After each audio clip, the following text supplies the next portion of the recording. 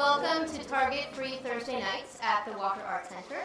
My name is Sarah Peters. I am the Assistant Director of Public Programs here in the Education Department, and I want to thank all of you for coming out this evening and braving the ticket line. You are the lucky few who are seated in here, so be grateful. We're in for an excellent evening.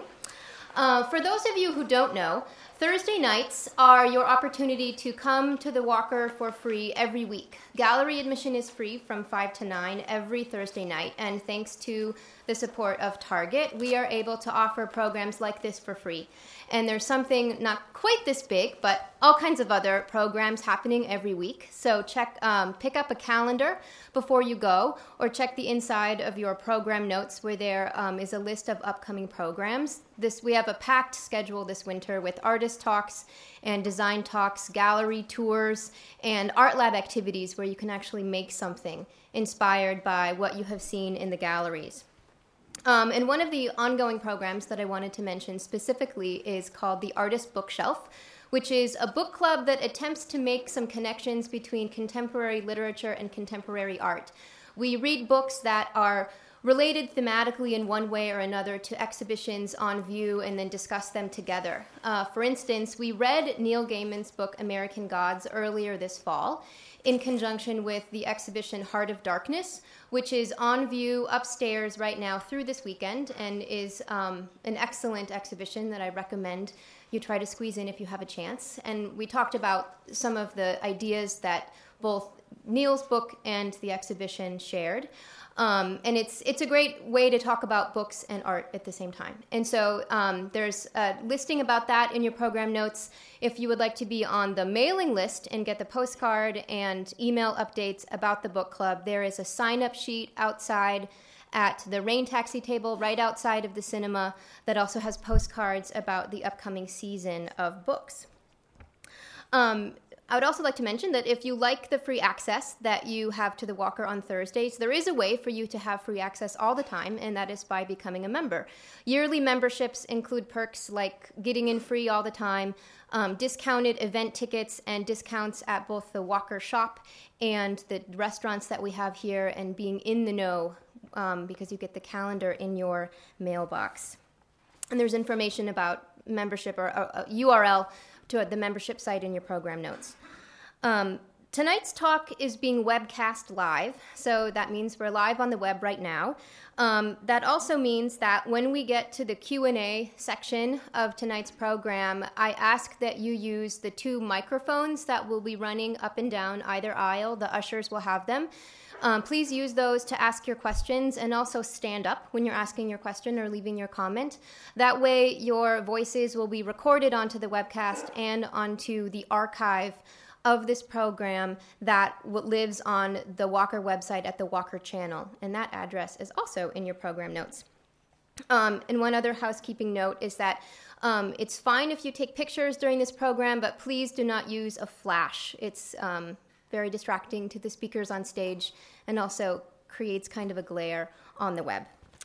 So lastly, but perhaps most importantly, tonight's Freeverse program is a partnership with the locally produced literary magazine and literary force called Rain Taxi Review of Books. And there's no way that all of the Freeverse poets and novelists and literary innovators would ever make it to the Walker stage without this partnership and without the hardworking people at Rain Taxi who have sat with me and sifted through all of the details of putting this program and many other programs together. So please pick up a copy of Rain Taxi as you leave. Please support Rain Taxi. And I would like to extend a great thanks to Rain Taxi's editor, Eric Lorberer, who really worked hard to make this event happen. So please welcome Eric to the stage, who will introduce our guests for tonight. Thank you.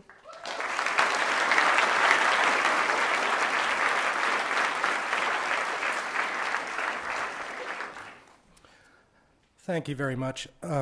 Before I introduce our guest tonight, I also want to thank you all for coming. I'm glad you can be here with us. I want to thank Sarah Peters and everyone here at the Walker for partnering with Rain Taxi on the Freeverse series. This begins our 7th year of collaboration, and it is a sincere pleasure in every respect to help spotlight the literary arts at this great institution. I want to also thank tonight Dreamhaven Books for their support. I suspect many of you here already know about Dreamhaven, but for those who don't, this local independent bookstore is a treasure trove for speculative literature of all kinds. You can find them in Uptown or on the web at dreamhavenbooks.com. While you're prowling around the internets, please also visit Rain Taxi at raintaxi.com to learn about some of the other authors and artists we like, to find out more about other events we sponsor in the Twin Cities, and this coming week to check out the fun stuff you can bid on during our annual fundraising auction. Rain Taxi is a nonprofit organization, so whether you make purchases or subscribe to our magazine or simply donate some money out of the goodness of your heart, you are helping us to exist and to provide events such as this. So that brings me full circle. It's now my great pleasure to introduce Neil Gaiman and Dave McKean. The work of both of these men is very dear to us at Rain Taxi, and it's a privilege to be able to bring them together tonight. While this program has been a dream of ours for some time, I'm particularly glad it worked out that we can do it as 2007 gets underway, because this is something of an anniversary year for these two. 20 years ago, they published their first collaboration, a graphic novel called Violent Cases, which immediately placed them in the front ranks of those pushing the boundaries of the comics medium. During 1987, they also created the arresting miniseries Black Orchid, which upended more than one convention of the superhero genre. And later in the year, in the midst of a hurricane, as legend has it, Neil conceptualized his groundbreaking epic, The Sandman, a work in which, rather than chronicle the mere exploits of a character, he would excavate the dark recesses of a mythos. Every installment of the series was heralded by the Dave McKean cover images that were equally revolutionary, reinventing as they did the paradigms of comic book cover art. That's a pretty good year, and it has been followed by many other good years, ones in which these two artists, both together and separately, have created wonders. There's been Dave's mammoth and marvelous graphic novel Cages, artwork for an astonishing array of books and CDs and magazines such as The New Yorker, and dazzling short films and volumes of photography. From Neil, there have been comics galore, thank God, but also novels and short stories and radio plays and screenplays, all of which have helped spread his uniquely talented wordsmithy to the far corners of the globe. And jointly, Neil and Dave have given us over the years graphic novels that continue to explore and explode the form, children's books with just the right amount of creepiness, and of course, the enchanting full-length feature film, Mirrormask. It all adds up to the incontrovertible conclusion that Gaiman and McKean are the finest artistic duo to emerge from the British Isles since Lennon and McCartney. And the fact that they continue to inspire and challenge each other means they continue to inspire and challenge us. Tonight, we have asked them to inspire and challenge each other in front of us, and we couldn't be more delighted that they've agreed. Please join me in welcoming Neil Gaiman and Dave McKean.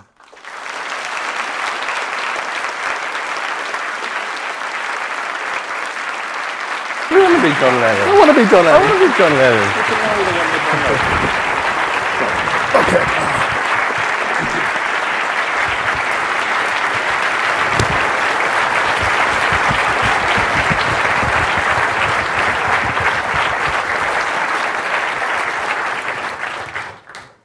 Hello. Now we're arguing about who's Paul McCartney and John Lennon. It's pathetic. It's absolutely pathetic. Neil has inexplicably become an audience member for 10 minutes or so. I'm just going to show you some stuff.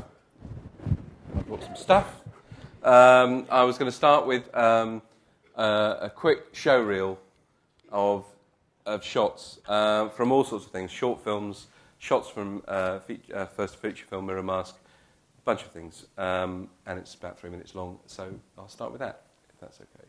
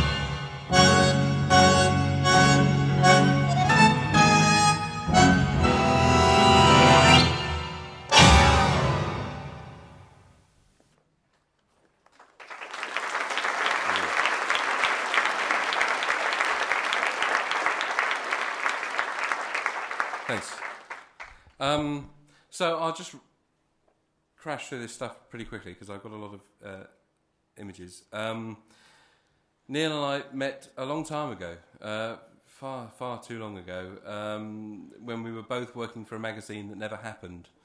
And Neil had written a short story called Violent Cases, and I really liked it. And so that was the first book that we did, and started working for DC Comics in New York.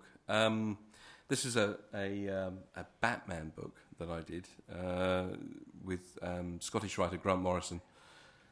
That's Batman on the left. I never quite understood Batman. I always loved comics, but I've never been much of a superhero fan, and I just didn't really get Batman at all, with the ears and the little goldy thing on his chest. I never understood him, so I turned him into a sort of man-animal. And from there, just started doing covers for Neil's series, The Sandman, which I'm sure you are familiar with, and Hellblazer, which is John Constantine, recently played by Keanu Reeves, which is an interesting casting choice for a Newcastle-based, heavy-smoking person.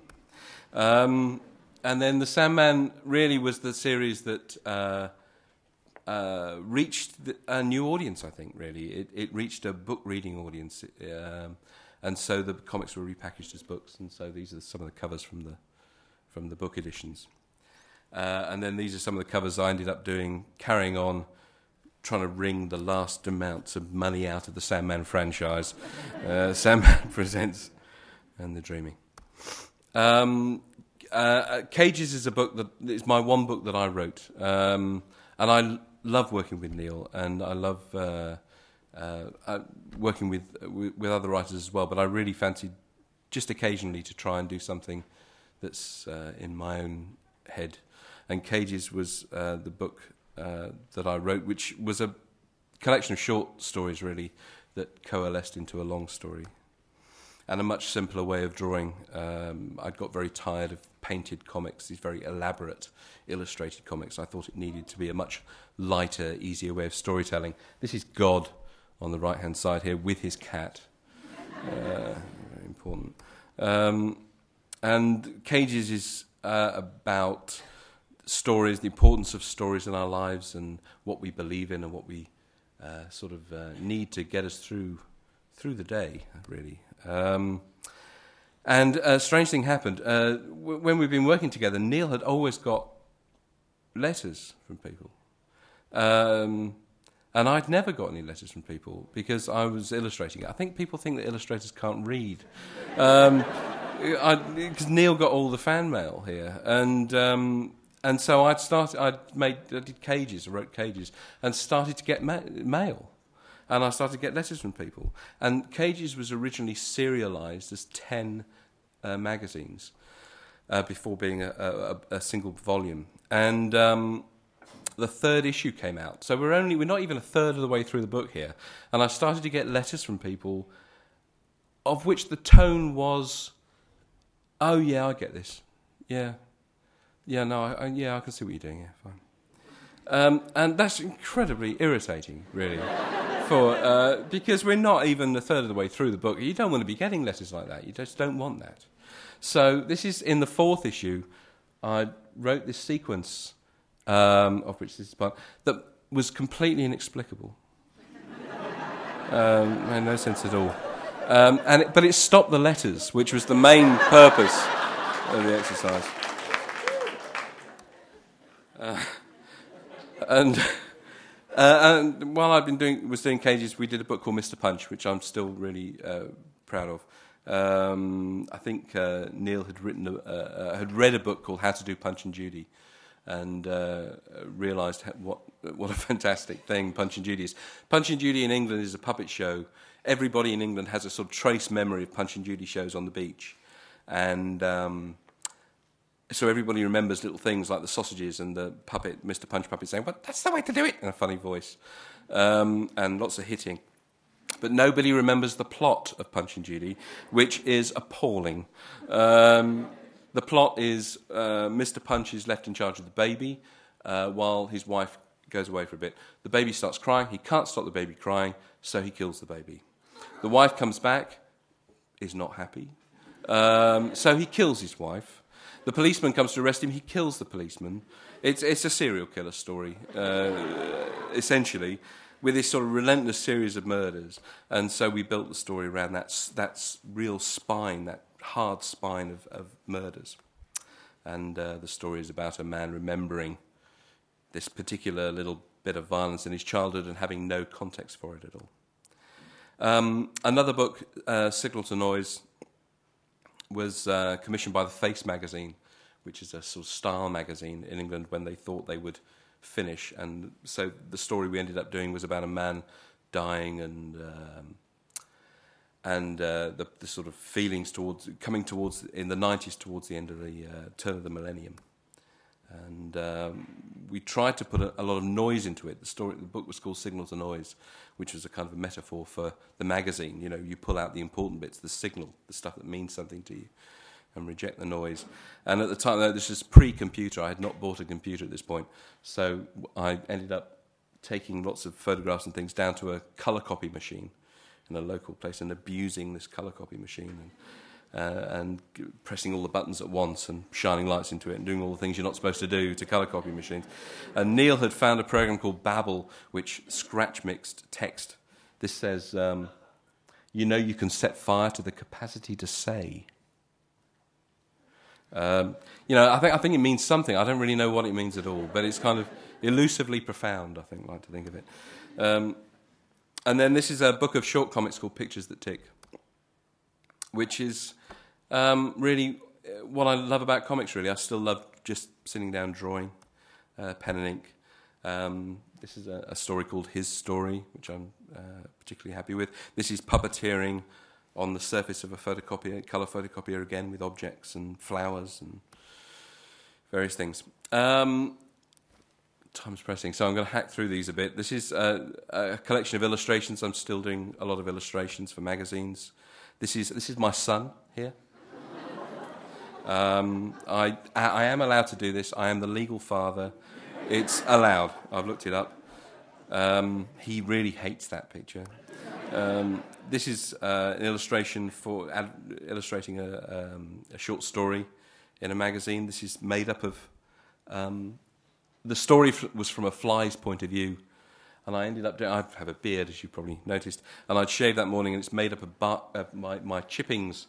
The body of the fly is made up of my chippings in treacle on a scanner. I get through a lot of scanners in my line of work. Rather more serious, this is a piece done as a response to the events in New York, 9/11. The still on the side there is from I turned the illustration into a short film for MTV, which ran a year after those events. Various illustrations for New Yorker and silly films, and a magazine that runs transcriptions of screenplays. This is the screenplay for Pi. Book covers for various unknown, irrelevant, kind of authors. Film posters and film festival posters, including Telluride, the one on the right, which is the best film festival I've been in. This is an exhibition poster for a touring sort of retrospective show that toured around Europe in the last few years of my various works. This is a DVD cover for one of my favourite films. I wouldn't say my favourite, but certainly one of my favourite films, in Chandelou, Buñuel's first film. A shocking film. I think if anybody sees it even now, it's shocking. It was wonderful. They had a fantastic surreal exhibition in a terrific gallery in London last year, and it was great to see all of these, gallery goers, these often very genteel people walking into a room to see, what's this? And Un Chandelou, and it comes up, and it starts, and Buñuel's there, sharpening his razor, and then he slits the girl's eye, and everybody's, oh no, I don't want to see that, and they all leave. Fantastic. It's all as shocking now as it was, nearly 100 years ago, which is amazing.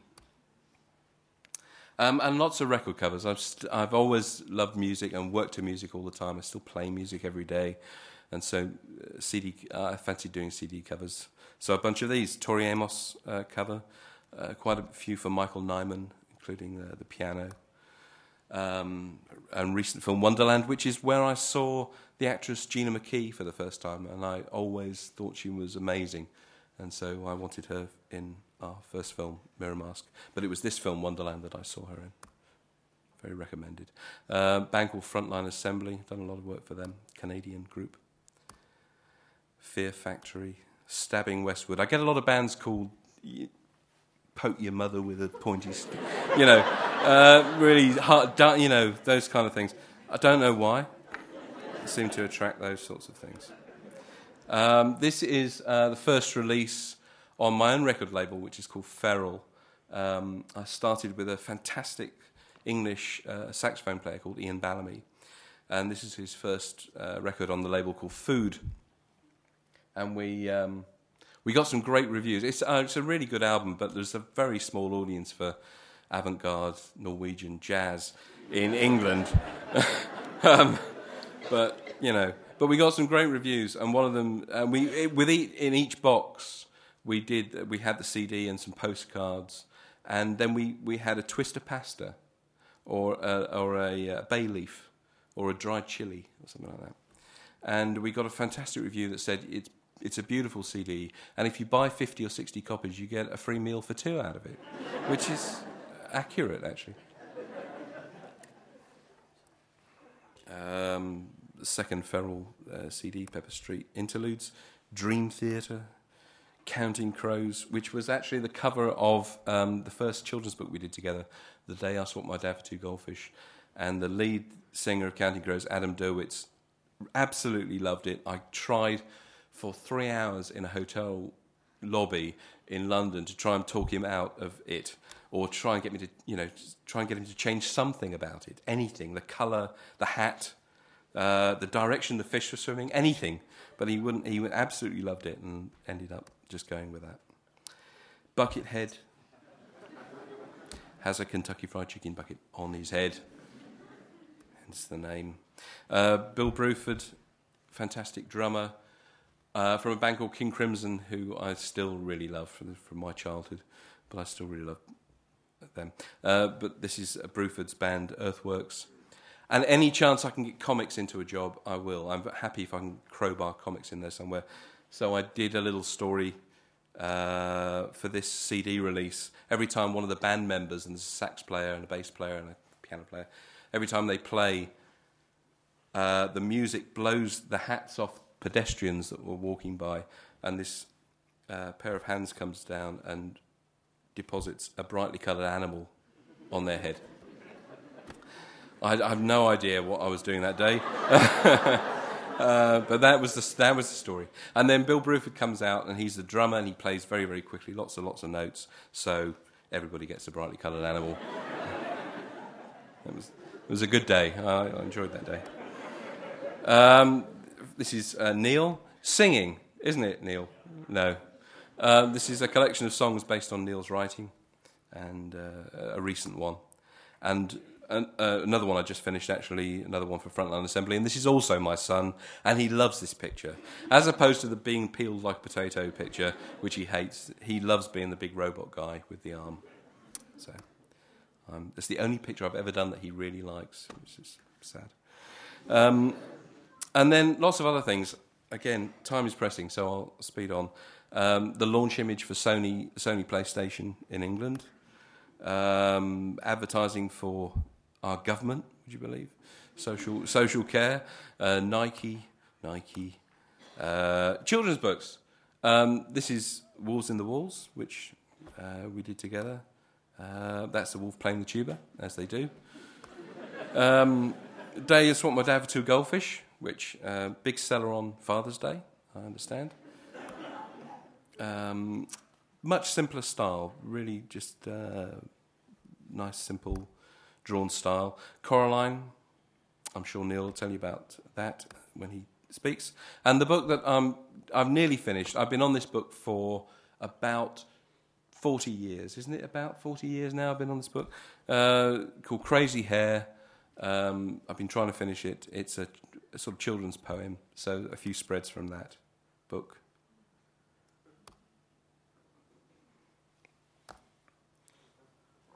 Very colourful.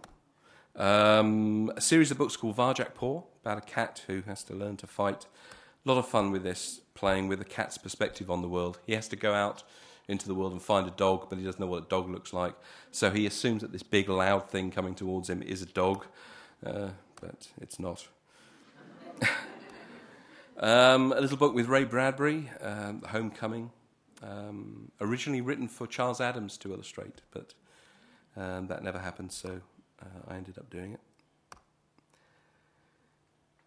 That was out recently. A little story with my son, again, makes an appearance, for a book called Guys Write for Guys Read. It was edited by John Sheshka, noting that girls in America read. Boys in America don't read very well. And so he put together a lovely anthology of stories directly, specifically for boys. Boys, it's written by boys for boys, boys stuff. So we did a little story together. A book with the Rolling Stones that toured with them, Voodoo Lounge. Ian Sinclair, who's a fantastic London writer, mind like a library, really extraordinary guy. Various other things, Stephen King. And then a few things with John Cale. I illustrated and designed his autobiography, What's Welsh for Zen, and had a lot of fun with the design and layout of that one. And got some comics in there, which is always a good thing. And then I've started doing these little travel books, just drawings when I visit a city, doing a little travel book. This is the Vienna book. This is a new one, Barcelona. Various drawings. And then lots of photographs. I got into photography while I was doing the Sandman series. So this is from the first monograph called A Small Book of Black and White Lies. And the second one called Option Click, which is more digitally manipulated photographs. And then two books based on a tarot deck. Colour photographs, and then the Minor Arcana, darker stuff. I'd just done Mirrormask, which is a children's film, and a couple of children's books for over 2 years. I was desperate to do something darker and harder, so all those images came out in that book, I think. I designed a musical called The Stat, based on, obviously, Anne Rice's writing. Music by Elton John. Not so good. Lyrics by Bernie Taupin, very good. I like Bernie a lot. So that was a complete disaster, but much happier experience. Wolves in the Walls, which is a children's operetta, I suppose, put together in London. Great fun with these sort of crazy wolf puppets. Various designs for the Harry Potter films, the second and third ones. The Dementors. I've learnt that they're called Dementors now. I used to call them the shouty guys, but I gave a little talk at my kids' school, and my daughter was absolutely adamant that I had to know the names, otherwise they'd lynch me at this school.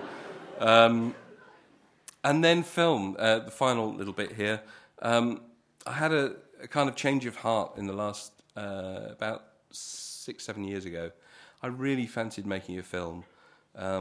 I've always loved films, and I love drawing, and I love making comics and books and all these sorts of things. But I miss sound. I think that's the thing. I miss music. So I really fancied making a film. So I wrote a couple of short films. The first one, and just made them, because nobody was going to knock on my door saying, do you want to make a film? So I thought I'd just make them. This is called, so I made a film called The Week Before, which is about God making the world. It's the week when God made the world, but it's the week before he made the world. So it's the week that was supposed to be the week when he made everything, but on Monday morning, couldn't think of anything, went fishing instead, invited his neighbour, who's the devil, around for a game of cards, and generally put it off until you couldn't put it off any longer, that sort of thing. And I always, and the game of in the game of cards, the devil wins, of course, with 3 sixes, and he has a big book, and they're obviously divvying up everything in the known universe between them, and we play one game of cards and he wins, and I was trying to think what he could win, And I ended up thinking of Belgium. He would win Belgium. The devil would win Belgium. And I always forget this. And I show the film to European film festival audiences, and it gets to this point, I think, oh, God, I've got that bit about Belgium in there, with the devil winning Belgium. And there's always some Belgians in the audience. Fortunately, they're a very, very understanding race. The other film is called Neon, which is a little ghost story set in Venice, narrated by John Cale. I'd done some signings with John, and I loved his voice. He has this beautiful, melodic Welsh New York voice that sings along. So I got him to do the narration. A couple of television films with Ian Sinclair. And then this feature film called Mirrormask, which sort of came out of the blue and gobbled up a huge chunk of my life making for the Henson Company, which involved, obviously, writing with Neil and then storyboarding the whole thing, designing the characters, working with a small group of art students, basically. There was the first job out of art school for 15 art school grads. It's the only way we could make it. And they designed the characters, and then I composited the scenes. And then, so finally, it's just a few stills from that. This is a little rabbit band that lives in a small red cube in the Prime Minister's hat. I've done this lecture and shown the film or bits of the film to lots of audiences now. It's always kids' audiences that ask the best questions. I explained this stuff to my kids' school. I went to the school and did a little talk, and I was explaining that this is a rabbit band and they live in the small red cube in the Prime Minister's hat. And this girl went, "Yes, yes. Does he know?"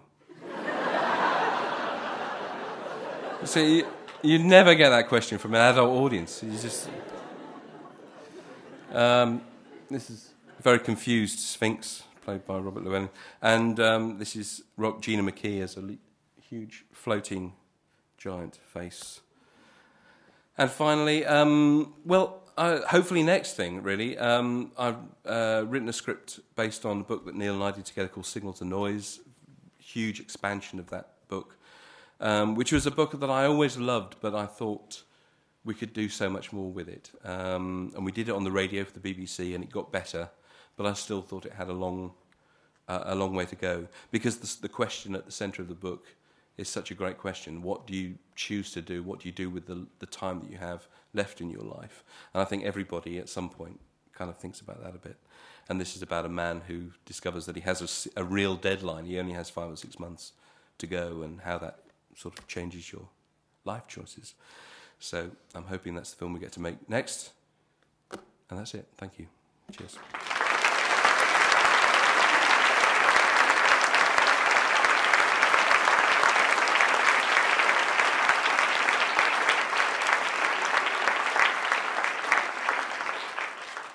Hello. So my original plan was that I was just going to get up here and yammer at you for a while before going into the conversation thing. And then I discovered that Dave was actually prepared and had brought along things to show you. And my hackles rose. And I thought, oh, hang on, if he's showing stuff and then I just get up and burble, people will go, oh, right, yeah. He's just making it up as he goes along, which would have been true. So I thought, well, he's showing some of the stuff he does, so in between burbling, I will do some of the stuff I do, which is read a few things. So I get to do a few readings, and also talk for a little bit, and then Dave and I are going to go and sit down in those 2 chairs and continue talking. Establishing once and for all which one of us is Lennon and which is McCartney. And frankly, seeing that both of us are sure that one of us is probably George and the other is Ringo, this may prove problematical. So I met Dave. The first time I met Dave was 1986, which is about 21 years ago. And it was, as Dave says, in the offices of a magazine that didn't happen. As time went on, we were going in for these weekly meetings for this magazine that was going to happen, put together by an editor who said that it was he'd found young, talented people who'd never done anything in the field of comics before. We did not know that this was because people who had done things in the field of comics before would not work with this person, who was a very nice man, very sweet, but he lied. And slowly we started to figure this out. We were all rather slow on the uptake, but eventually the sort of point where you're realizing that the reason why we're having meetings on Wednesday night in the office of a telephone sales company is because he was fired from there, but he still has the key.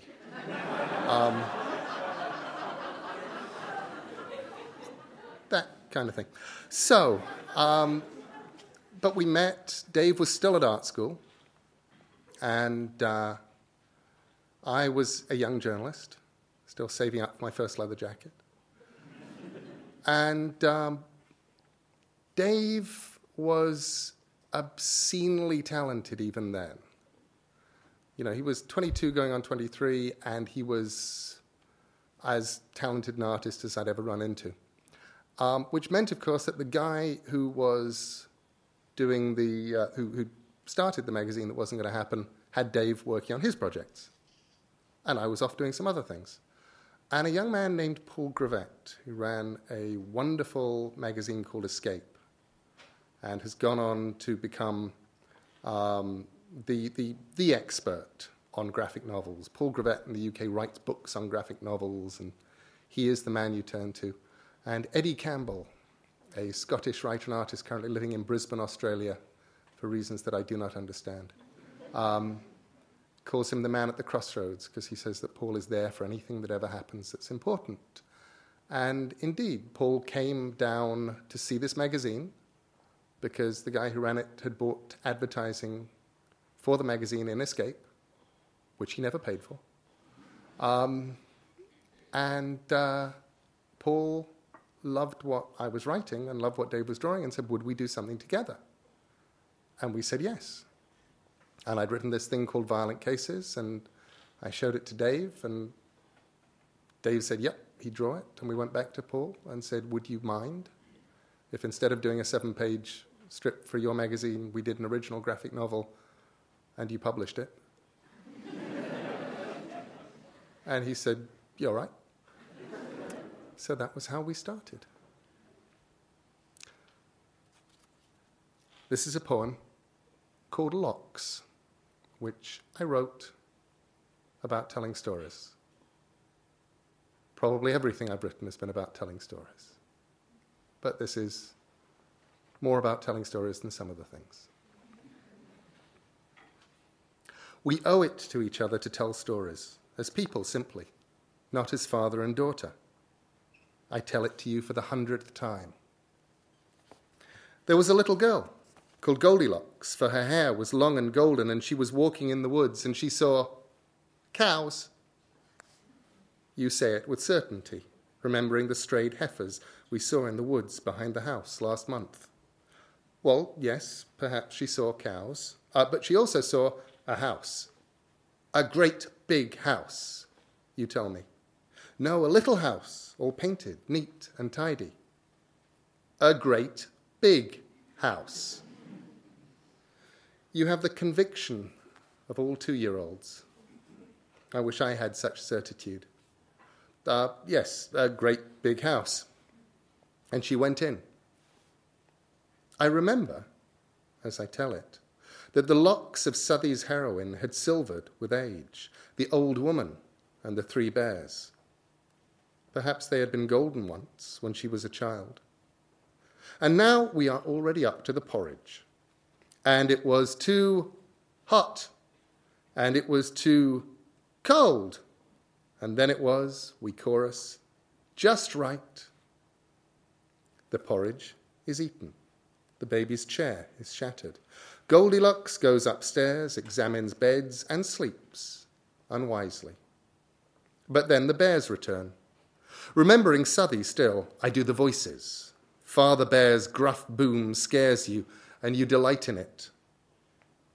When I was a small child and heard the tale, if I was anyone, I was Baby Bear, my porridge eaten and my chair destroyed, my bed inhabited by some strange girl. You giggle when I do the baby's wail. Someone's been eating my porridge and they've eaten it all up, you say. A response it is, or an amen. The bears go upstairs hesitantly. Their house now feels desecrated. They realize what locks are for. They reach the bedroom. Someone's been sleeping in my bed. And here I hesitate, echoes of old jokes, soft-core cartoons, crude headlines in my head. One day your mouth will curl at that line. A loss of interest. Later, innocence. Innocence, as if it were a commodity. And if I could, my father wrote to me, huge as a bear himself, when I was younger, I would dower you with experience without experience. And I, in my turn, would pass that on to you. But we make our own mistakes. We sleep unwisely. The repetition echoes down the years. When your children grow, when your dark locks begin to silver, when you are an old woman alone with your 3 bears, what will you see? What stories will you tell? And then Goldilocks jumped out of the window and she ran, together now, all the way home. And then you say, again, again, again. We owe it to each other to tell stories. These days, my sympathy is with Father Bear. Before I leave my house, I lock the door and check each bed and chair on my return. Again, again, again.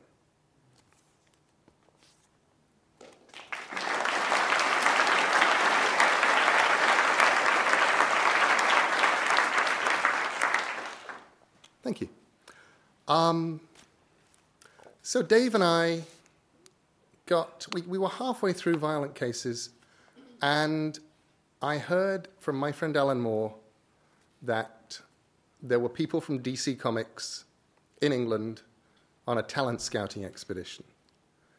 And I thought, well, we're talented, and we should be spotted. So I got from Alan the phone number of where they were staying, and I phoned them up. And it was Karen Berger, and I said, can we come in and see you, an English writer-artist, Neil Gaiman, Dave McKean? And she said, yeah, sure, come in and see us. So I phoned Dave, and I said, we're going to see them, these people from DC. And he said, they're just being polite. They don't actually want to see us. And I said, yes, they do. They said, yes. And he said, they're just being polite. But 2 days later, we were turning up in some hotel in London. And we went up to the hotel room and we knocked and went in, and it was Dick Giordano and Karen Berger. And Karen actually realized who I was at that point and had read a short script that I'd written and liked it. And then we showed them Dave's art, and they were completely blown away by it. And they said, well, would you like to do something for us? And we said, yes. And I'd pitched a Phantom Stranger story, I think, which they'd said no to because they already had one that was ongoing. And anyway, Grant Morrison had come in that morning and already pitched another one to them, and they'd had to say no to him. So we just started throwing characters at them. And anything that I could come up with, somebody was doing. And finally, in some kind of weird desperation, I said, Black Orchid. And Karen said, Black Hawk Kid? Who's he?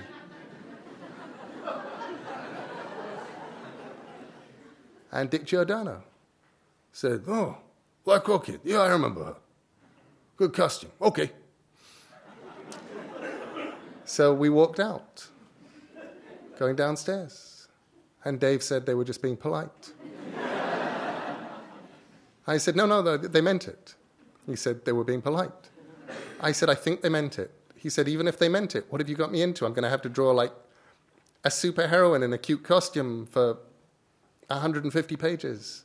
He said, I like that stuff that you were talking about doing with Swamp Thing, and you were going to do something ecological in the Amazon rainforest. I said, I'll get that in.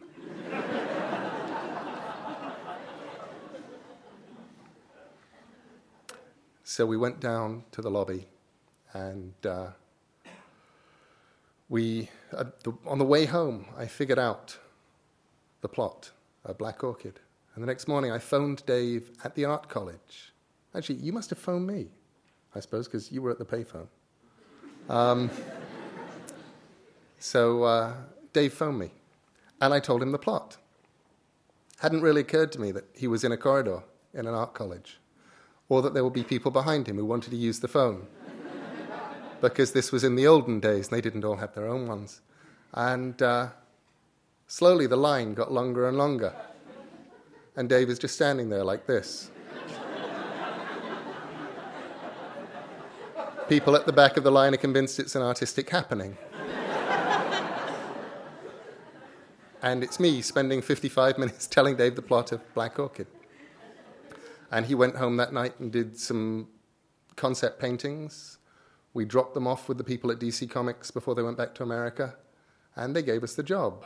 As far as I can tell, in later conversation, mostly because we'd had the original conversation on the Thursday morning, and we'd given them the art and the full proposal on Sunday, and they figured that maybe we could be trusted to get the work in. So Dave and I were halfway through.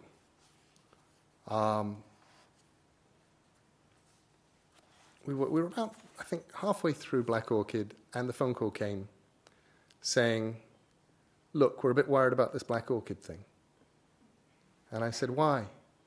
And they said, well, you're two people nobody's ever heard of, doing a character nobody can remember, and a female character at that, and they don't sell. And I said, point. And she said, well, so what? I said, well, what are your plans? She said, well, we're going to give Dave this thing, Arkham Asylum, with Grant Morrison, and we thought maybe you'd like to do a monthly comic, and that way we'll raise your profiles, and Black Orchid will work. And I said, okay. And she said, who do you want to do as a monthly character? And I said, started listing characters, and they were either all gone or whatever. And then Karen said, but we had that conversation about Sandman. Would you like to do that? And I said, sure. And that was how it started. And of course, Dave did the covers. This is called The Day the Sources Came.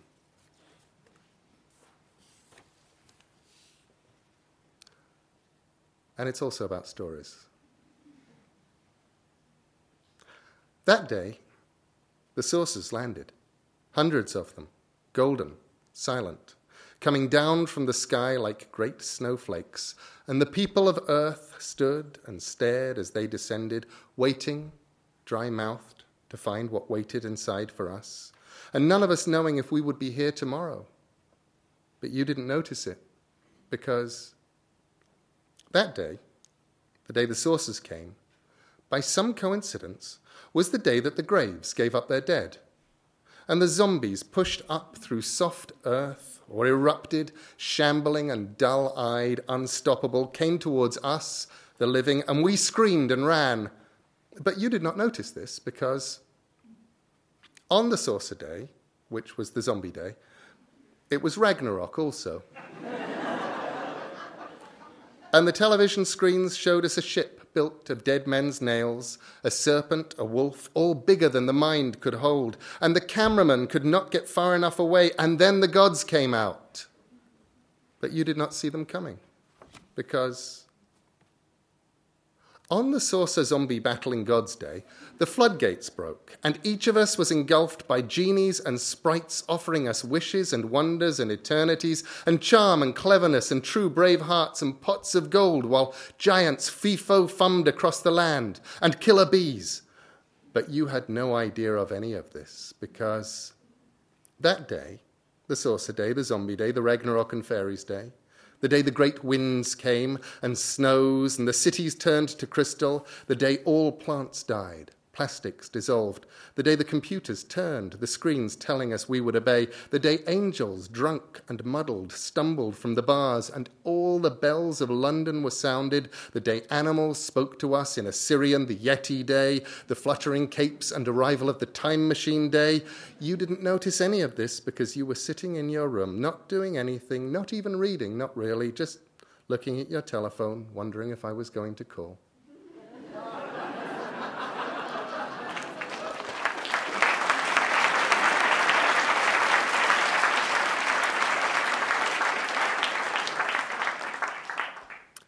So I did Sandman and Dave did the covers.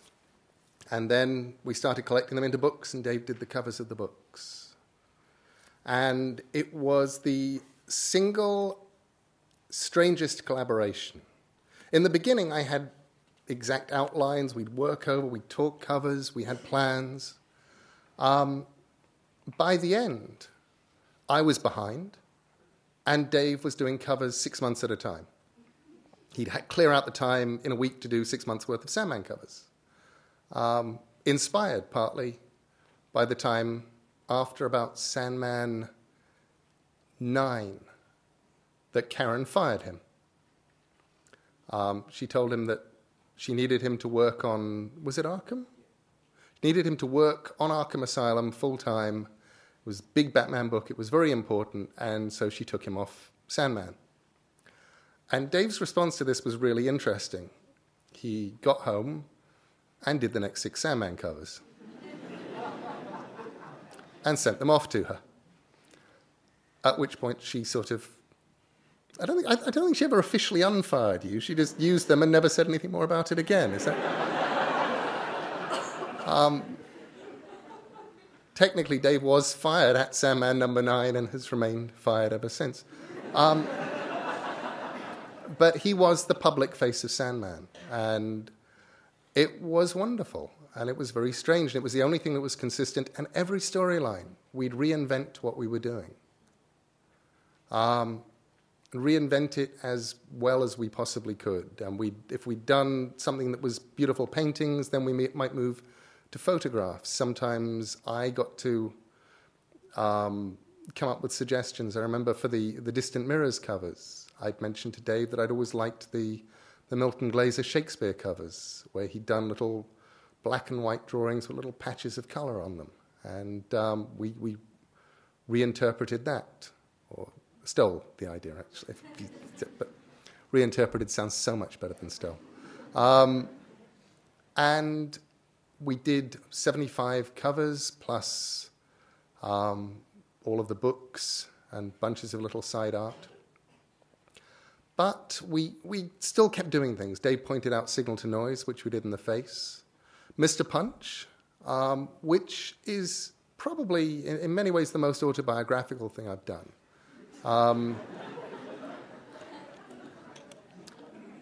You laugh. One of my aunts read it and said, "I didn't know that you remembered that stuff." And I had to say, actually, it was before I was born, and I was just making a story based around bits of it. And the horrible feeling that one might actually have struck gold more or less accidentally.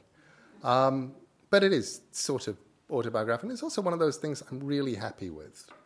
You know, mostly when you do something, you just look at it and see how very, very far away it is from the platonic ideal you had in your head. And Mr. Punch was one of those things where I don't really mind if anybody else likes it, but I was very happy with it. We did The Day I Swapped My Dad for Two Goldfish, mostly because I'd written it, and we didn't know what else to do with it. So Dave drew it. We gave it to a small company that said that they were going to be publishing lots of children's books, but they didn't. They just published that one. So then we had to wait until they went out of business before we could get a real publisher to do it. But in the meantime, I'd somehow become a children's author, more or less to my surprise. My daughter Holly used to come home from kindergarten and she'd see me writing. And she'd want to do it. And she'd come in and sit up on my lap, and I'd open a new document, and she'd dictate these nightmarish little stories about small girls, normally escaping evil women who were pretending to be their mothers.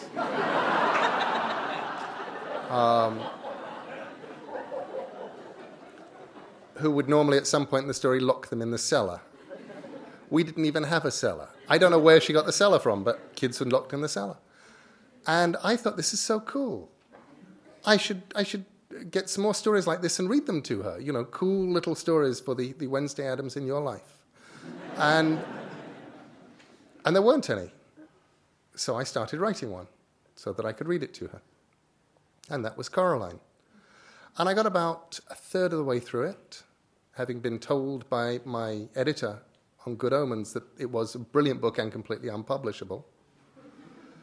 So I was just writing it in my own time, because I didn't think anyone would ever publish it. And then we moved to America, and I ran out of my own time.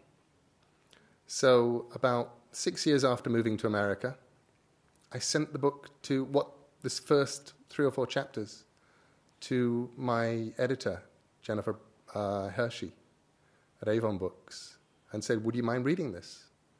And she read it. She phoned me up, and she said, it's really cool. What happens next? And I said, send me a contract, and we will both find out.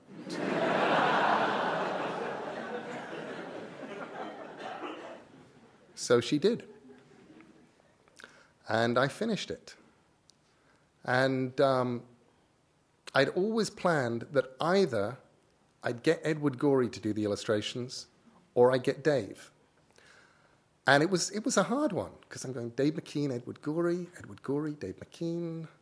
But then Edward Gorey settled everything for me by dying 3 days before I finished it. So it was Dave. Luckily, he said yes when I asked him. I don't know what I would have done if he'd said no. You know, knocking on the grave going, Mr. Gorey, I know you're dead, but just one book. But Dave said yes, and we did Coraline together. This is a poem called Instructions, and it's about what to do if you find yourself in a fairy tale.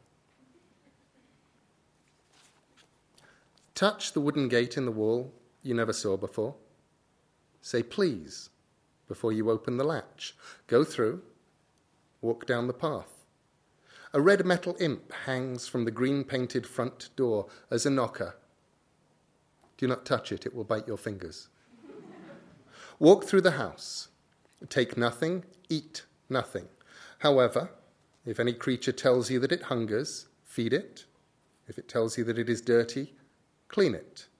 If it cries to you that it hurts, if you can, ease its pain. From the back garden, you will be able to see the wild wood.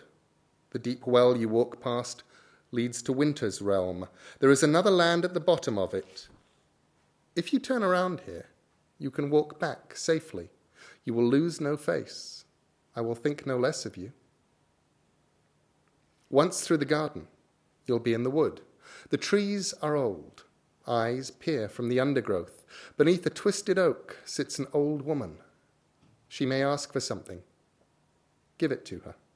She will point the way to the castle. Inside it are 3 princesses. Do not trust the youngest. Walk on. In the clearing beyond the castle, the 12 months sit about a fire, warming their feet, exchanging tales. They may do favours for you, if you're polite. You may pick strawberries in December's frost. Trust the wolves, but do not tell them where you are going. The river can be crossed by the ferry. The ferryman will take you. The answer to his question is this. If he hands the oar to his passenger, he will be free to leave the boat. Only tell him this from a safe distance. If an eagle gives you a feather, keep it safe. Remember that giants sleep too soundly, that witches are often betrayed by their appetites. Dragons have one soft spot somewhere always. Hearts can be well hidden, and you betray them with your tongue. Do not be jealous of your sister. Know that diamonds and roses are as uncomfortable when they tumble from one's lips as toads and frogs, colder too and sharper, and they cut. Remember your name. Do not lose hope. What you seek will be found. Trust ghosts. Trust those that you have helped to help you in their turn. Trust dreams. Trust your heart and trust your story. When you come back, return the way you came. Favors will be returned, debts be repaid. Do not forget your manners. Do not look back. Ride the wise eagle, you shall not fall. Ride the silver fish, you will not drown. Ride the grey wolf, hold tightly to his fur. There is a worm at the heart of the tower. That is why it will not stand. When you reach the little house, the place your journey started, you will recognize it, although it will seem much smaller than you remember. Walk up the path and through the garden gate you never saw before but once, and then go home, or make a home, or rest.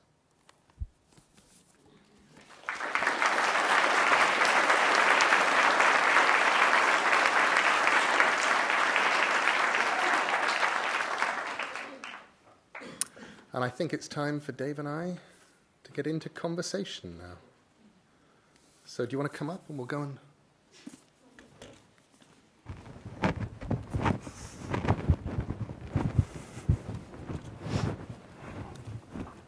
So your specialist subject... Oh, he just died. Magnus Magnusson. He did? He did. That means nothing to these No, people. I know. Just have a private conversation. Yes. It's very strange hearing that conversation about that anecdote about DC Comics, because I have never known to this. I know it sounds strange, 20 years on, I've never known whether those people from DC knew how we were turning up in their hotel room. I still am unsure. Because Karen Berger opened the door and had that look on her face, I don't want to offend these people. They might be important. I better be polite. And that was that was at least half of the 1 hour meeting was people in a room going, I don't want to say, who the hell are you? I just want to play along until this all clicks into place. So I still don't know whether that's true.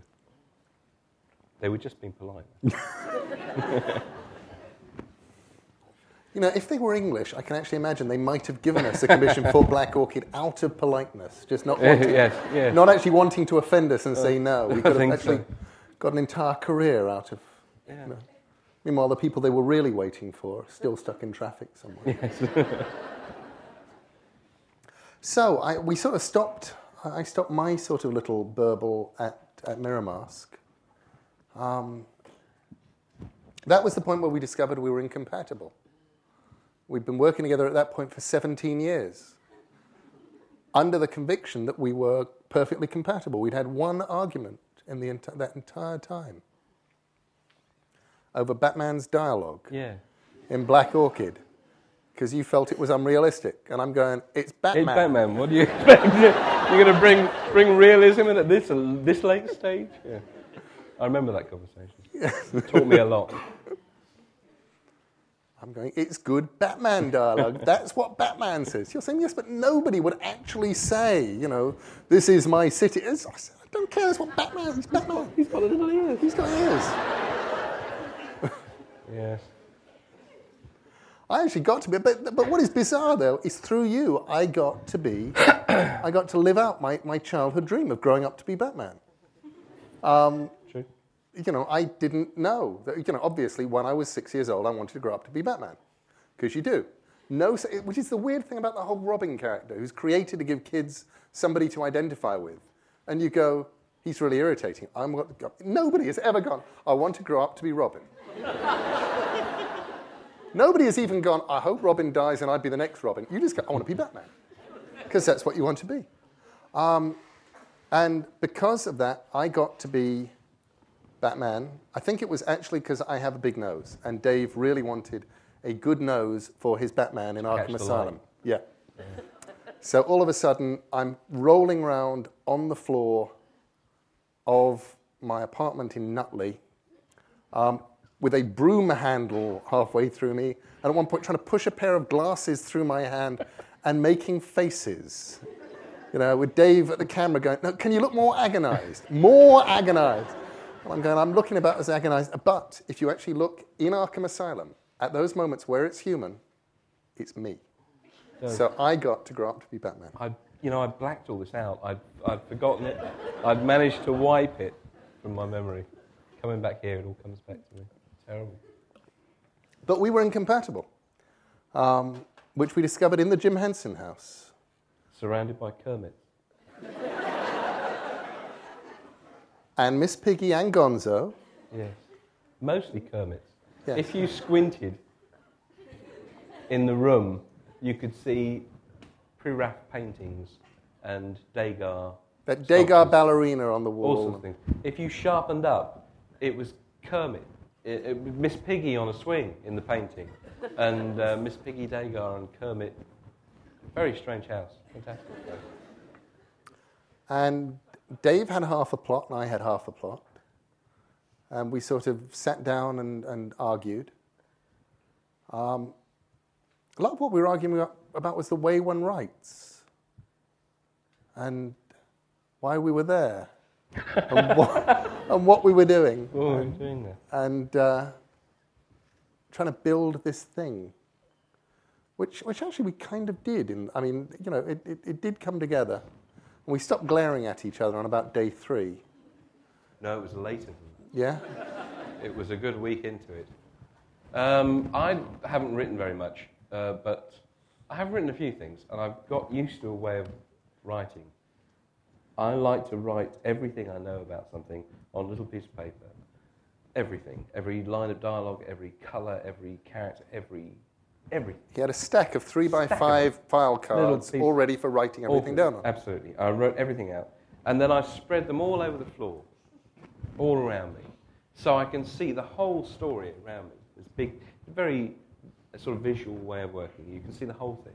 And I found... And then he moves cards. You move them around, because you can see there's a big hole over there. So there's a problem there. So you start to sort of fill that stuff in. And then this bit over here is very clustered. And it's a very visual way of working. It makes complete sense. And Neil here likes to, 9 o'clock in the morning, start his computer, puts on Radio 4, which is talk radio, to work to. Talk radio, to work to. I mean, that's ridiculous. You can't do that.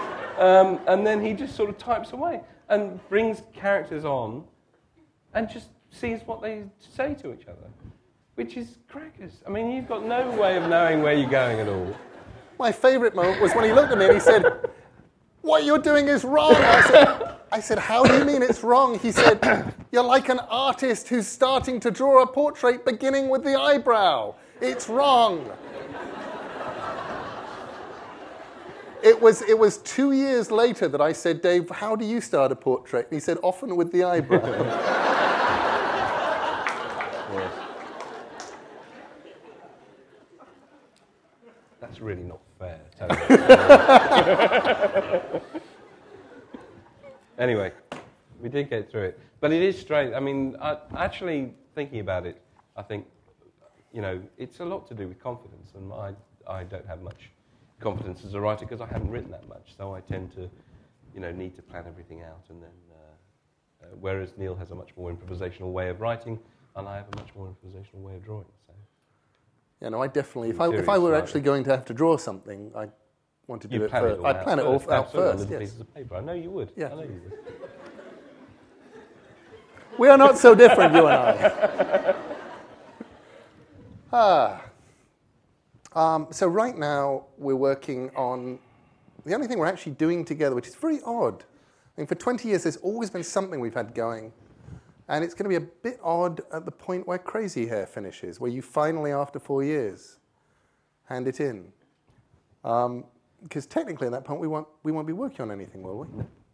Except sort of for Signal to Noise, but that's sort of really you.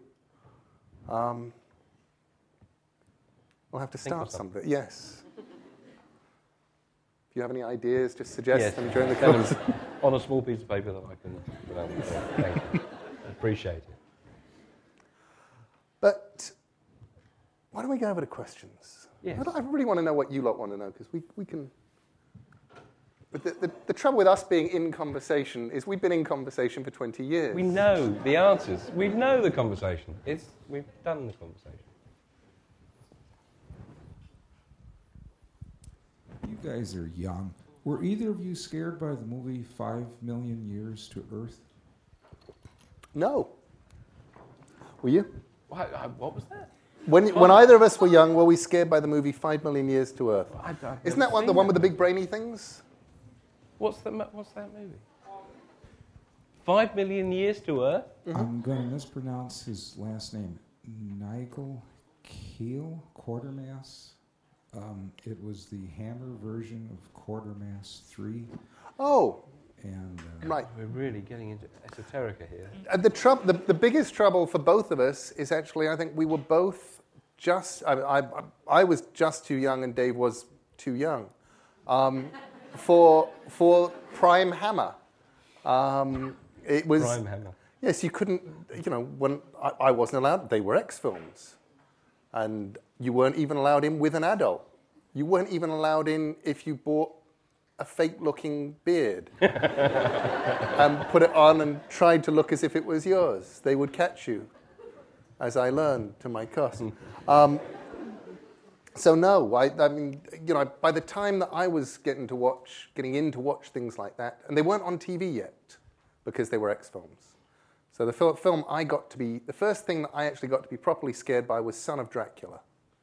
Son of Dracula. You mean Son of Dracula? I mean Son of Dracula. Really Not a Harry bad. Nilsson film. No. I mean Son of Dracula. Son of Dracula is a Harry Nilsson film. Yes, but Son of Dracula is also Count Alucard coming to the swamps of Louisiana. Really? Yeah, it's crap. I've actually watched it. I watched it again a few years ago just because I remembered it as being the single scariest thing that anybody can watch. Because it was from that I learned... But the thing is, in that, Dracula comes into rooms by turning into smoke and going under doors. Even locked doors. I was 8. I had figured out that you were safe from monsters if you shut the door.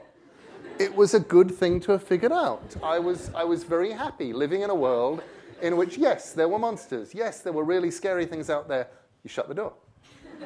Suddenly, doors were no protection. It was like a kid watching Doctor Who, discovering that they could come behind the sofa, which will mean nothing to any of you. It's sorry, obscure cultural reference. Yes. I hope somebody in England watching this on the podcast just smile. Go. Yes. You see, Son of Dracula is Apple Films. Yes, Harry Nilsson. Harry Nilsson as Dracula, and Ringo Starr as Merlin. It's absolutely It's true. But that is the film of the same name. And it's the first album I ever bought because I just like the cover, and then I really love Harry Nilsson's voice, and so that was the first album I ever bought, and I only saw the film last year, and it's awful. It's awful on a level that you didn't know awful existed at. Astonishing film. By the way, I saw on the internet this morning, Dracula's house is for sale in Romania, $40 million. Wow. Amazing looking castle. If any of you have $40 million, need a castle. Apparently it has paying visitors, so it will sort of look after itself after a while. Another question. Who's next? Who's our microphone person? Somebody put your hands up. There's a hand.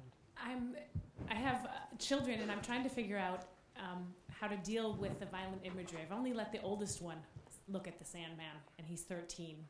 And what is your relationship to the violence that you depict and draw and write? Well, mostly that of the creator. I tend to be very wussy about violence unless it's necessary. When I get incredibly enthusiastic about it, which is, I honestly don't know that Sandman. I've met very few kids who were into Sandman.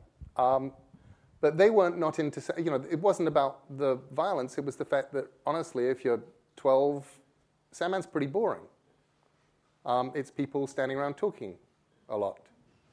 And it's people with motivations that are fairly puzzling, unless you're actually an adult. So I tend to feel that mostly, censorship, readers are self-selecting. Kids tend not to read stuff they're not ready for. Kids are very good at looking at something and going, oh, that's not for me. Not yet. And kids are also very good at figuring out when they're getting at the point where they're curious about something, whether it's sex violence or something else, or politics. That's the point where they gravitate to that material. I wouldn't put extreme violence in something that I was making for kids because it would upset parents.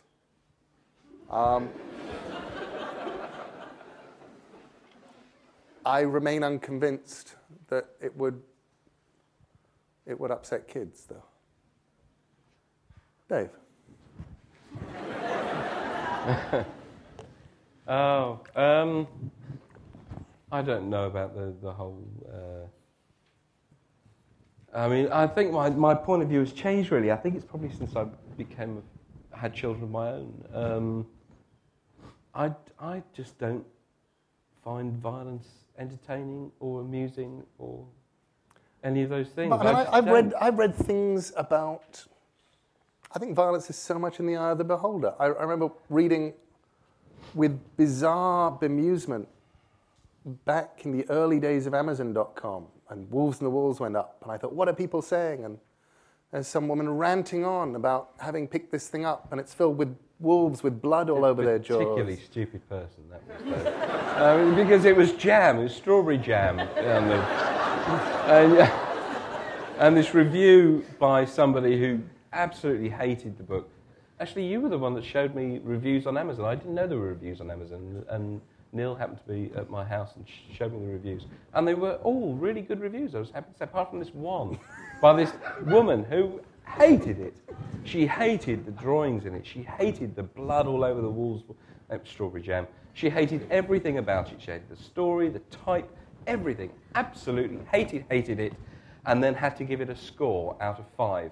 And in her fury, you could see her at home going, and she pressed 5 accidentally, and couldn't take it back. And so she gave us 5 out of 5. And you can see her at home going, oh my God! Return, no! So, it's the only reason why we got a straight 5 out of 5 review was this woman couldn't control her index. Another question. Let's go on this side of the... Actually, the only thing about violence, I was just going to finish that, because I'm kind of dealing with it with a film script that I'm writing at the moment, or trying to. And I'm trying to think of stories and things that don't have violence in, that don't have guns in, just because I think it's worth trying to. And I think the thing is, it's irreversible. I'm interested in this film called Irreversible. There's a film by Gaspar Noé called Irreversible. And actually, it's an amazing film. It's astonishingly well made. It's just an incredibly intense, amazing film. And I wish I hadn't seen it. And I'd be happy if it was not in my head. And I don't think he should have made it. And I think that little conversation, to be honest, I've just been having with myself. I don't think it should be censored. I don't think it should be taken off the shelves. I think people should be free to see it. But I would be happy not to have seen it. But having seen it, it's irreversible, as in the title. That's why it's such a clever piece. But anyway. So, yes. I can't stand up. Were either of you involved in Improbable Theater's making of Wolves in the Wall, or have you seen it? Or? I was more involved than Dave was, because Dave was up to his eyeballs in making Vampire Lestat, the musical. So he was getting to jet off. He was getting to jet off to New York and swan around with Elton John, who he started calling Reg. And I was eating sandwiches in Glasgow, in the Tramway Theatre, Glasgow. I suspect I had more fun. It was great. It was really wonderful. I got to work with Nick Powell, who wrote the music, and had taken some swatches of the book and put them to music. And there were places where we needed more songs, so I got to write more song lyrics. I got to be there at the very, very first couple of workshops, and just. I do keep insisting that they bring it here. I know it's coming to America in the early part of 2008, and currently it doesn't come any further west than Chicago, and I keep sort of grumbling about this, I think is the technical term, and sort of saying, I think Minneapolis, it would work really well, and not to mention, San Francisco, there are an awful lot of people who would go and see it there and stuff. It's wonderful. The wolf puppets are magnificent. It looks like a Dave McKean drawing that's come to life. The house is, it's very Dave visually, and it's absolutely odd and goofy and quirky. And the songs are great, but they're also very hard to describe. Musically, it doesn't really sort of. We wound up calling it. We started out saying that it was an opera. And then we thought we can't call it an opera because nobody will come. And then but we didn't want to call it a musical because that set up a bunch of expectations about what kind of thing it was that then weren't going to get fulfilled. It's not a musical, it's thing. So they asked me to come up with a description, and I said, okay, it's a musical pandemonium. So it's Wolves on the Walls is a musical pandemonium. And if anybody saw Improbable Theatre's rather wonderful, I was about to say Edward Scissorhands, Shock Headed Peter. Yes, you will know it's not like that at all. Because that's a really scary piece of children's theatre for adults, whereas Wolves on the Walls is really scary children's theatre for children. It was only really, really scary once. I still haven't figured that one out. We sort of pulled it back a bit from there. But we were in previews, and we changed things with every preview. And the second preview, I still don't know quite what we did, because part of me would love to put it back. We changed a whole bunch of stuff after that. But in the second preview, kids were screaming. And there was a level of hysteria and terrified screaming to the point where I'm sitting there going, they will be cleaning the wee off the seats after this is done. And so after that, we sort of went, okay, that was too much, and that was too much. We pulled a load of stuff back, and it's never quite, but it's never felt dangerous since, and I did rather enjoy it when it felt just a little bit dangerous. Yeah.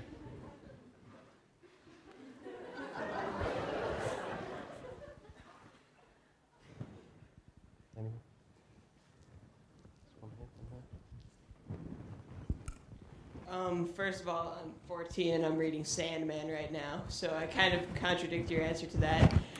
But also, how did you get into this new Eternal series that's been going on? The Eternal series started many years ago when I found myself dealing with a millionaire comics publisher who'd made a bunch of agreements, both verbally and in writing, about copyright and various other things, and who went back on them all.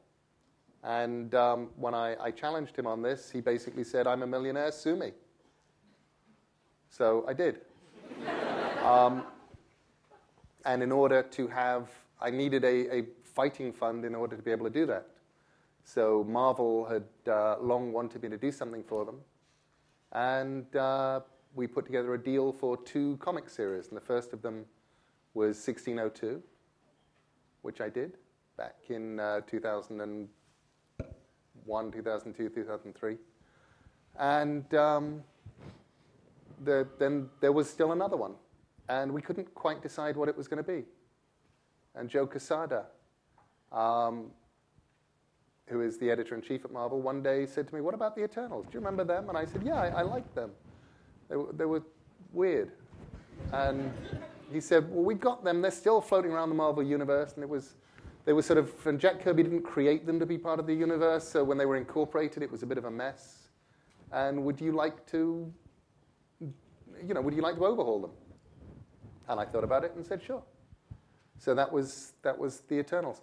I discovered that I was really out of practice at writing sort of monthly comics. The point I realized quite how out of practice I was, it was meant to be a 6-issue miniseries. And it is now officially the first 6-issue miniseries that will ever come out, because I got to the end of sort of halfway through issue 6 and phoning my editor and going, I can't finish it in time. I know this is a double-length issue, but we've got all this stuff left over. Can I go to issue 7? And he said, yeah. So it is a 7-issue, 6-issue miniseries. In terms of age for reading Sandman, I've actually known a couple of 9-year-olds who loved Sandman and seemed to read it and enjoy it and get an awful lot out of it. But what I was saying was not that there is an age cutoff limit. What I'm saying is that people are self-selecting. People are very good at finding the stuff they're ready for. And for many of them, I think it's probably safe to say that the majority of 14-year-old comics reading boys are probably much more interested in the kind of comics where people hit other people through walls, and then the other people get up and say, now you've made me really angry, than they would be in Sandman. But that's a generalization, and like all generalizations, it's sort of dodgy. Somebody over, do we have a mic over this side? Yes. When dealing with the larger comic book companies like DC or Marvel, and you have heroes that have continuity problems, or there's been a reboot, or a miniseries has just negated something else, all these retcons, do you ever get frustrated with the series you're working on, or do you just say screw it and go with whatever you're doing? Actually, that was more or less the reason why Sandman stopped very, very early on being part of the DC universe in terms of what I was doing, because every time I do something, I'd get the phone call saying, oh, that doesn't apply anymore. And,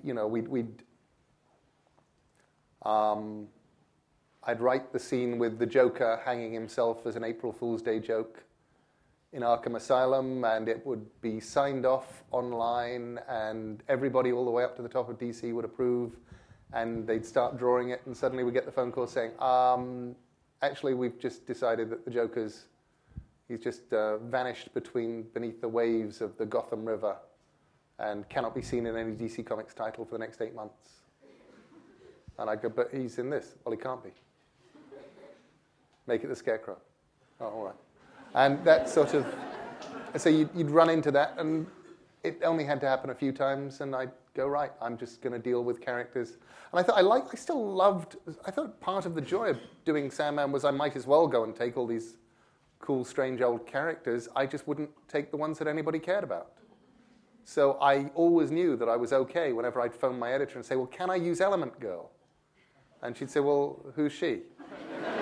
And I go, yes, okay. The point I'd phone up and say, I'm bringing back Prez. Prez? It's okay. So that was fun. The last time, I tried one final time to bring in superheroes at the very end of Sandman. I've got a dream, and I thought, well, I should bring in Batman and Superman, and I'll have them at the wake too, showing that everybody's there, even the DC universe. And I had, in the instructions to the artist, I said, Superman is Clark Kent. He's wearing his suit, his reporter suit, his glasses. But his cape, Superman cape, is coming down the back. And he's looking over, trying to see it rather nervously. Because I figured if I was Superman and I was dreaming, I'd always be dreaming that people would say, oh, God, I left my cape out. People know I'm Superman. I thought that's obviously what you're going to dream about, And we did that, and the Superman editor said that it was not properly respectful of the character. Yeah. And made them take that bit out. I so don't care about that kind of stuff. I've come across it once and once only, and never again, in this Batman book, Arkham. Grant Morrison had written a lot of the DC characters. Most of them I didn't know who the hell they were. The Joker, obviously, I knew, and Two-Face, with the split face, I knew. The others I didn't know at all. But there was a character called Clayface. Beats the hell out of me. But Grant had written him as the sort of personification of disease and decay, and he was sort of walking down these grim alleys of back corridors of Arkham, with his hand trailing along the wall and leaving a sort of snail trail on the wall. I mean, fantastic visual stuff. I mean, it's like a Schwankmeyer film. It was really terrific. And everybody stayed away from him. The touch of him, was the thing. This sort of personification of disease. And actually, that's great. I mean, there's a sort of iconic character. So I started to draw it. And then DC sent me the style sheet of Clayface. And he's got a sort of goldfish bowl on his head or something. But he's got a superhero body out here. God, anybody should look so diseased. He looked great, He looked like Charles Atlas. So, I mean, that just went out the window. I just drew this sort of little wizened man, and it was never brought up. But, I mean, that kind of stuff is just ridiculous. Just ignore it. Last few questions. We've got one down at the front here. We haven't actually. The mics haven't come down to the front. Let's come down. Let's come down to the front mics, because we'll do a few people in the middle. We've just got sort of been in this band up there, 2/3 of the way up there. Lucky people. Go ahead. I think yes. Right, Yep. You. Okay. Go for it. Okay. This is for both of you. What is the very first bedtime story that you can each remember being told?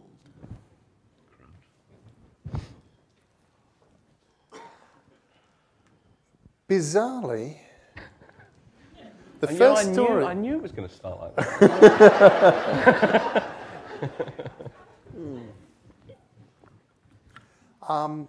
Actually, the very first bedtime stories I remember being told were by my father, who used to tell us stories about a couple of squirrels, small grey squirrels who lived in the trees near us and would have adventures and fight evil foxes. And they were called Squibby and Squirky.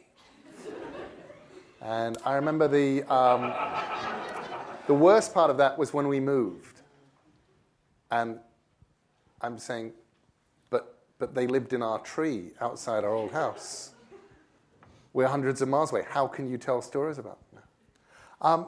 What's really weird, though, is that the stories, the bedtime stories I remember actually content of, I couldn't have been more than about 3. I was a really early reader, which was kind of useful. And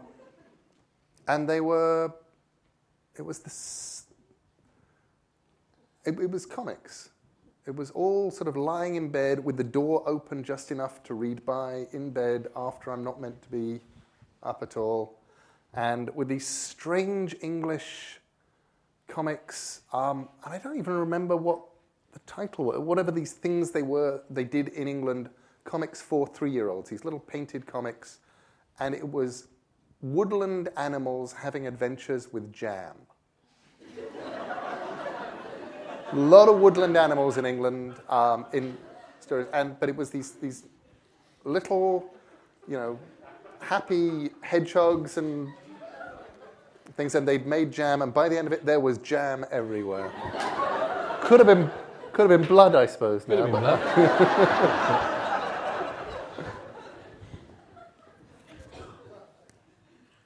Is that it? What happened next? I'm not going to tell you. I can't remember. Get out of it that way. I'm sorry, I'm going to do the Nationwide Wolfman story again. Neil is so bored of this. Go for it.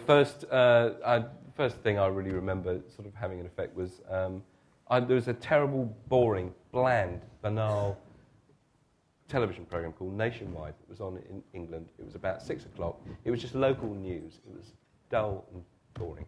And you'd come home from school, my dad would come home from work, it would just be on in the background, we'd have some tea. It was just drab stuff. People would, go out to see the latest patch of cabbages grown in Norfolk. I mean, it was just dreadful stuff.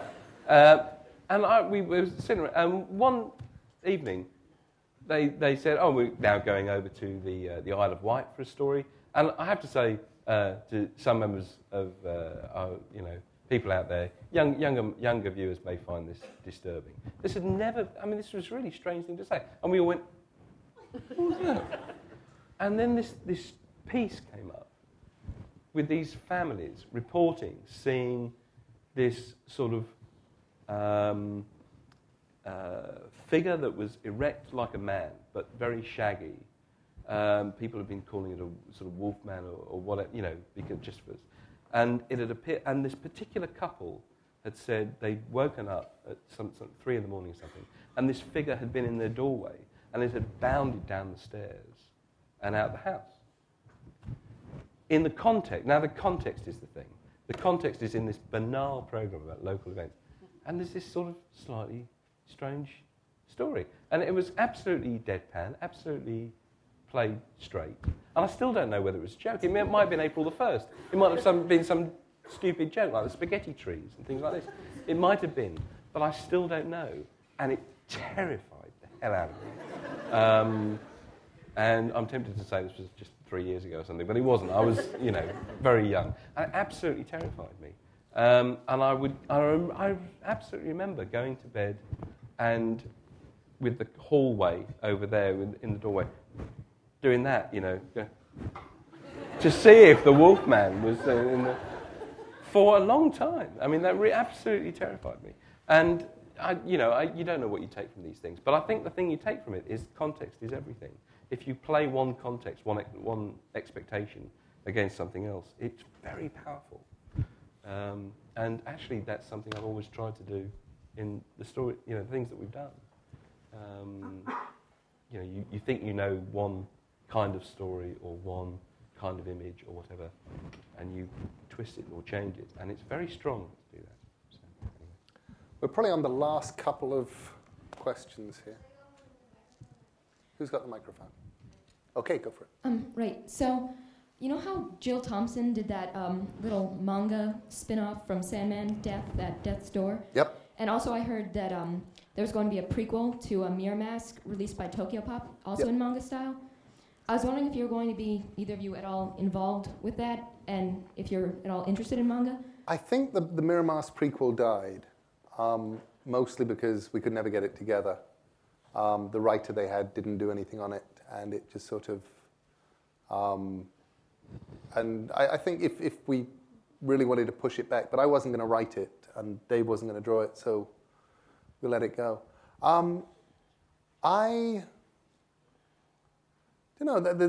There's not part of me that goes, I need to do manga to be artistically complete. There are lots of things that I still have to do.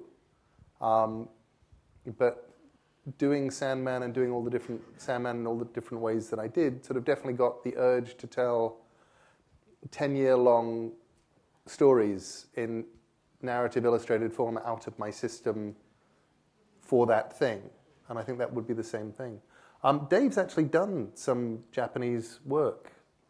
He did that beautiful story for a Japanese publisher. Just a short, yes. It was gorgeous. But it was a short story. But it was actually published in Japan. It's very strange. Sandman is actually published in Japan, which is... And what's really weird is that Sandman the Dream Hunters is published in Japan, which is the one that Amano illustrated, where at the end, at the back of the book, I made up a story about how this was an old Japanese story and not a story made up by me. And it was a story made up by me. It wasn't an old Japanese story. But I thought it was just more sort of, that fun thing. And I thought nobody is actually going to believe that this is an old Japanese story with Cain and Abel and the Sandman in it and stuff. And apparently I managed, I think partly it was because of the typeface, because we ran out of space. So it was printed so small that anybody who read this, small print looks so authoritative.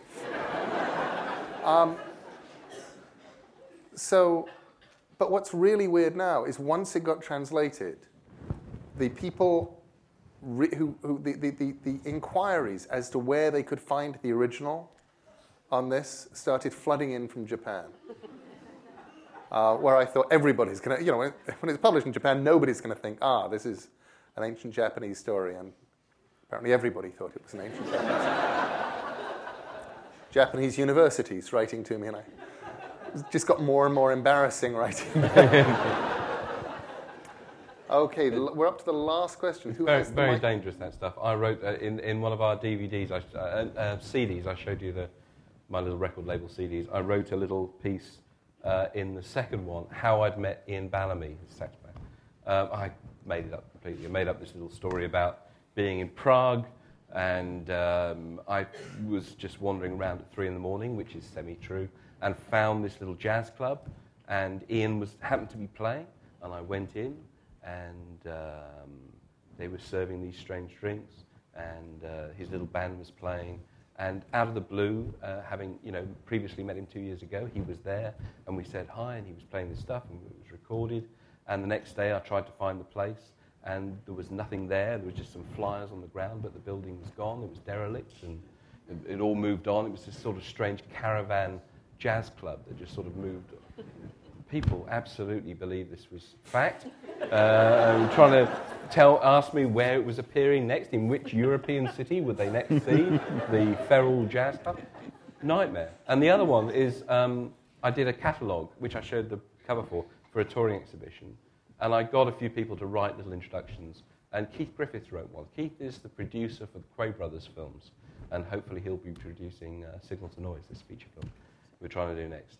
And he's a great guy, but he also just made it up. And he started his little piece about the fact that, I think it was about 400 or 500 years ago, a meteorite struck Kent, and my house is located at the epicenter of the meteorite strike, with these strange sort of magnetic fields surrounding it and all that kind of stuff. Every bloody interview I do now starts with, so you live in the middle of a meteorite. How is this like? I mean, is the meteorite... Jeez. Emailed Keith, you see what you've done? It gets worse when it gets online, because then Wikipedia links to it and says it's true. And then it's facts forever. So we have our last question, I think, over here. Has to be really good. Yes. I just want to ask, Dave's work in animation, obviously, is a very interesting direction, probably a very natural direction.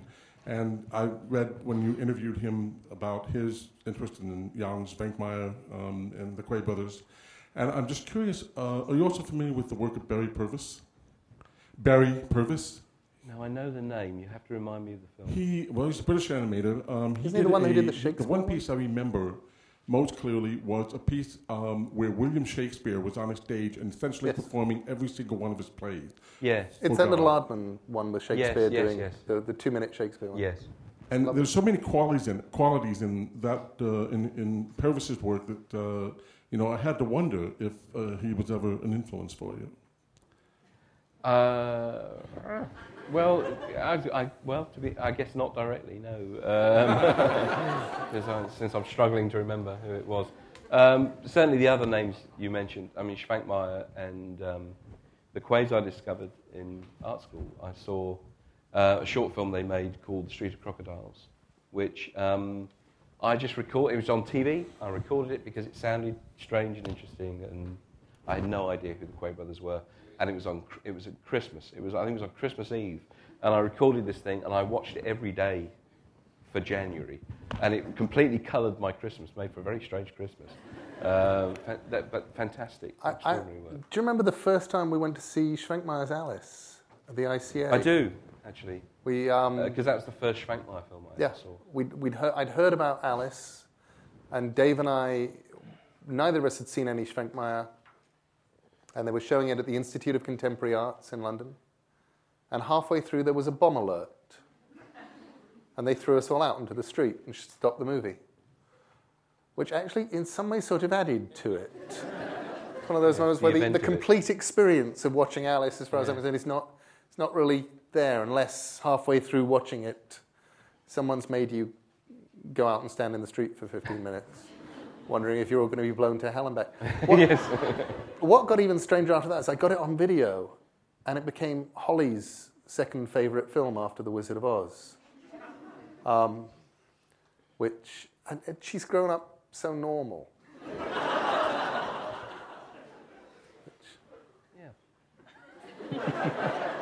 If any of you have never... There's a lesson in there. Yes. I don't know if any of you have... If any of you haven't seen either The Street of Crocodiles by the Brothers Quay or Schwenkmeyer's Alice, both of them come as highly recommended in terms of strange filmic experiences and views into other people's heads as you will ever get. I met him in Prague. Schwenkmeyer? Because he lives in Prague. I mean, he's the animator of Prague. And he has a tiny little gallery in the ground floor of his house, right at the back of Prague, behind the big castle, the Hradčany Castle on the hill. You go right behind this tiny little street with houses on. You wouldn't think anything of it. Down the bottom is the Surrealist Gallery of Jan Schwenkmeyer. And I knew it was there, and I looked it up, and my wife was with me. We found the street, wandered down, wondered what we found. Just before we got there, a dog came out, and Schwenkmeyer came out, playing with his dog. So I got to have a quick chat with Mr. Schwenkmeyer. He doesn't speak English, unfortunately, so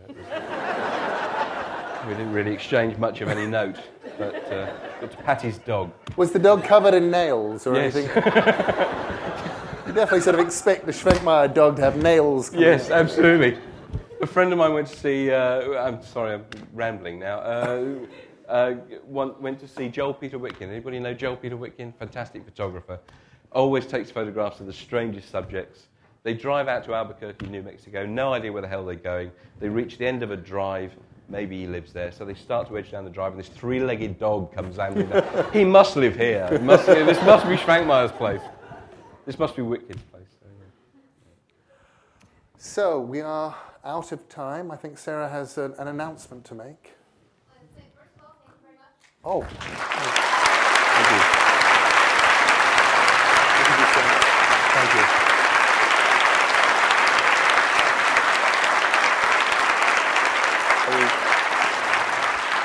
Wow. Okay. You're gonna tell them who won the What's Name? I do have a quick announcement. Two, actually. Can we stay and hear who won the What's Name? Yeah, we want to know what the announcement. We want to know who won the What's Name. The microphone isn't working backstage, otherwise we'll never know. There is no book signing after this event, but Rain Taxi did conduct a raffle that I hope you all put in a ticket for a couple of signed copies of Wolves in the Walls. So pull out your tickets, and I'm going to read the numbers. First winner is 509996. Anyone? Right. Second one, 511403. Right. Woo. And lastly, 510006. Ah, so close. So close. One digit out. I've been there. And lastly, because Neil brought up the Quay brothers, I wanted to make a quick announcement that we are screening The Piano Tuner of Earthquakes, their feature-length film, in a couple of weeks, along with several other films in a series called Expanding the Frame, which is all about experimental film. There are little pink brochures on your way out the door about that series, so please pick one of those up and come back. And some of those films are on Free Thursday, so hope to see you back in this very room for those. Thank you. Thank you.